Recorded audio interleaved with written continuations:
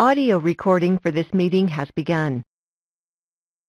Hello, ladies and gentlemen. My name is David Wilmer. Today we're going to be covering the last bits of the Prepare Forms tool. Part 1 covered the basics of adding some fields to a form. Part 2 covered more advanced options and manipulations with fields and the form data.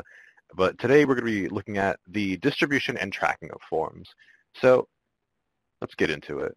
So say we have our lovely little form like this. No data is in it, but we have to get it to people. There's no use for a form if there's nobody to sign it. So we have to find a way to distribute it.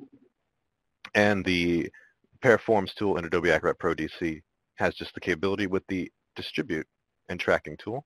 But first we got to save the document as always.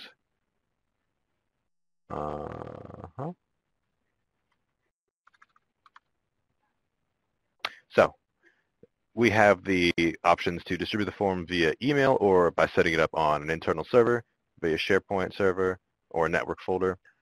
Personally, I do not have the expertise to set up this server, but I can show off how to do it through email.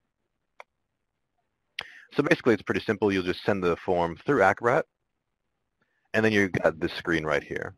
So you can put in a list of email addresses that you want to send this form to, and then it'll have this message down here, and automatically it'll have the form attached to it. So you input your emails, and then you click send. Now, in the interest of time, I'm not going to do this since I've done this before, but I'll just show you what this will look like from the recipient and the distribution end.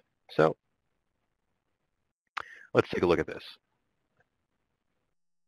So when you distribute this form out, the recipient, every recipient that you send this to, will get an email. So you'll say, you're invited to complete this form. You can use Adobe Acrobat or Adobe Acrobat Reader to fill in this form. Now note, pay special attention to this sentence.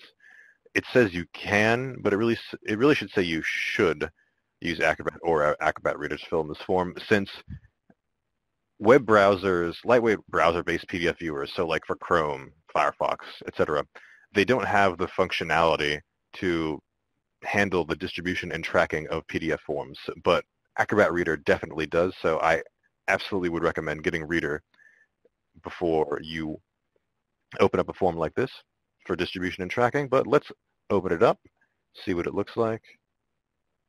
Click out of that. So here's our form. Now note that you'll know that the distribution and tracking functionality is working if you have this purple banner at the very top. So it'll say, when finished, click Submit Form to return the completed form. So you'll just fill out your data.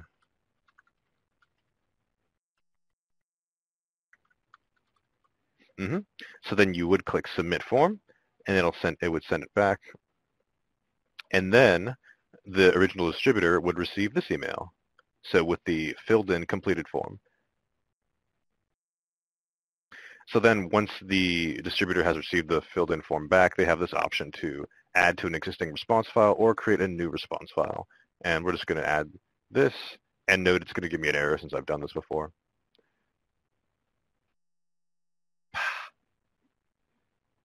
I've actually gotten rid of it, so I'll create a new one.